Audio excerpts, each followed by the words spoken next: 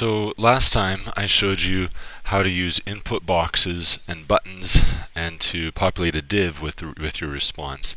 Now when you guys are working on your text adventure game, one big question that students ask me is how to use one function to track where the user is, give them different responses depending on how where they are in the game, and that because yeah, if we have this right here, it is nice to meet you so and so, and this is the beginning of our game. How do we move forward from that? And so there's a couple different ways we can do this, but I'm going to show you what I think is the most efficient way.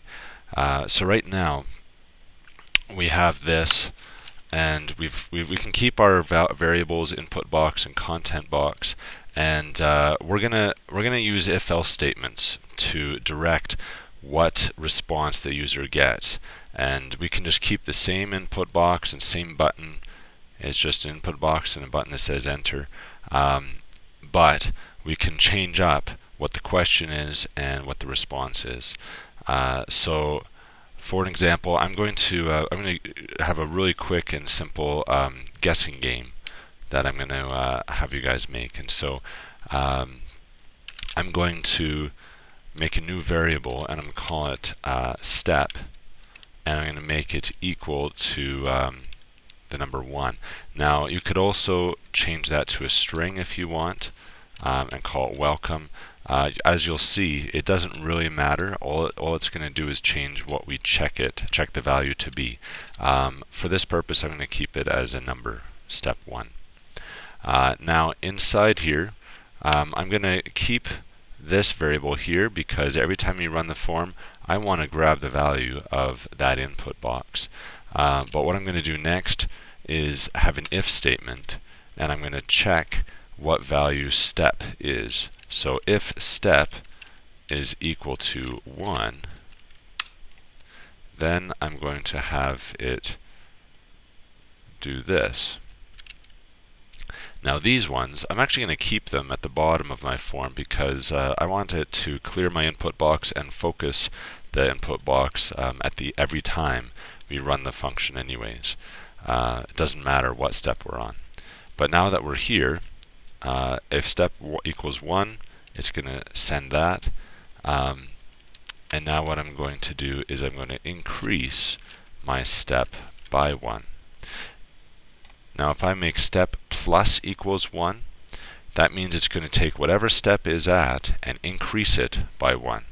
Alright, you can see for other purposes you could have it increased by 2 or by 3, but again, we're not setting it to 1, we're increasing it. Plus equals 1.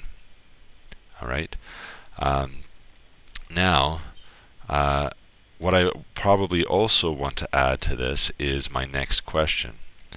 So my next question, I'm going to have content box.inner HTML. Now if I do plus equals here, then it's going to add on to what the content I put in initially. And first I want to have an extra line. Now we're going to put an HTML tag. You can actually put HTML right in here. This is a break tag that will add an additional line break before the next content. So I'm going to say pick a number between 1 and 10. Okay. Now before we go any further, let's just see how that works.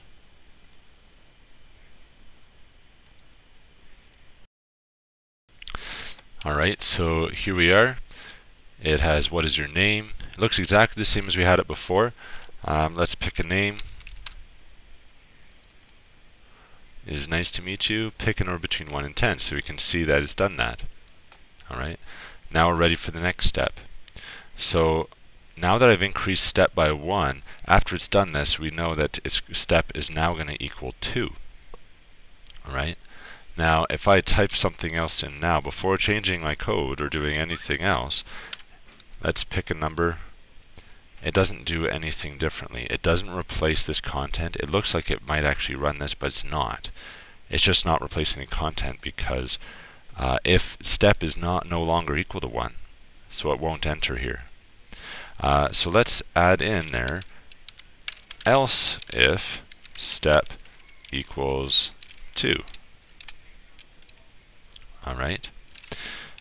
So now I'm going to have it pick a random number between 1 and 10. Alright, so let's make a new random number. And it's using math.random. And I'm going to use an integer. So I'm going to do a parse int to make it an integer.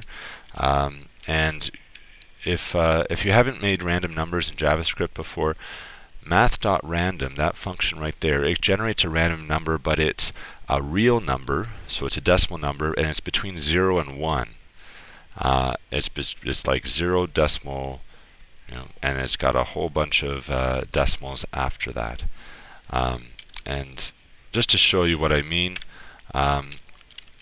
let's just do an alert, and you can see what I'm talking about.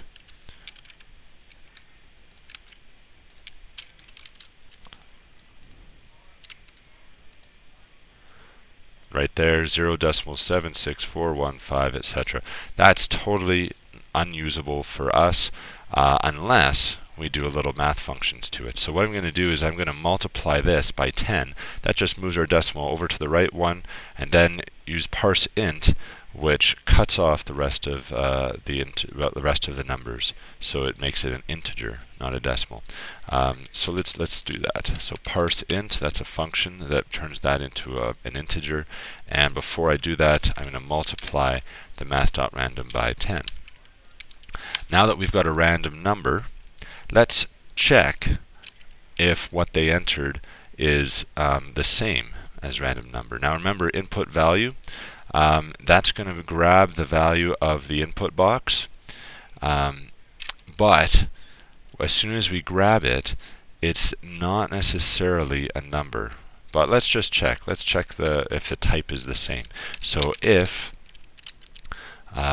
random number,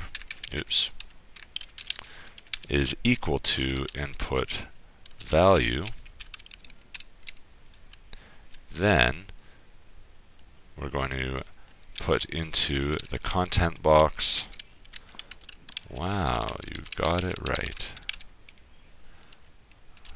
Lucky guess. Else, oh, and I misspelled random number.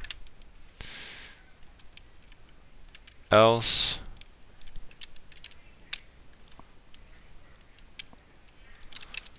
too bad. The number I picked was, and then we can put in there random number. Okay. Now, just so that we can also know what data type their input is, because if we're using 3 equal signs, then it's going to check not only the value but also the data type. So let's go plus equals, and on a new line, data type of input. And if we put type of, and then input value, that's going to print out what the data type is of what they enter. That way we can verify that we've got the right data type and this is going to work. Let's refresh. Pick a number between 1 and 10. Too bad the number I picked was 1. Data type of input, string. So even though we typed a number, the number 4, it's still a string data type, which means even if the random number was 4, it wouldn't have said that we got it right. So what we need to do is, we can do it right here, is check if it is equal to the parse int version of input value. So we can put the parse int right into our if condition right here, and then we're going to have we're going to make sure that it's the same data type, because we know that the random number is an integer. We've done it right there. Let's also parse the input value as an integer, and then we can make sure that it's correct. So let's refresh this. pick a number between 1 and 10. I'm going to pick 5. Oh, it picked 0. Alright. Now because this step, we haven't increased step, we could actually continue to put in more numbers, and it will just keep on going. Hey, I got it. There we go. So what we could do down here is even say, try again. And there you can see that just using step, we can have it do different things, all within the same function. We're all doing this inside of one function. You can see for your text adventure game, if you wanted to have them go into different rooms or different scenarios, all you have to do is change that variable. And just to show you that we can do it as a string as well, we can change it to welcome. If step is equal to welcome, we wouldn't be able to do the plus equals 1 because it's no longer a number. We would just have to go step 2. If step equals step 2, etc., you could do the same thing, but instead have this be center room and change it to north room if they go north, etc. And that's how you use one function with an input box and have it do different things based on the response.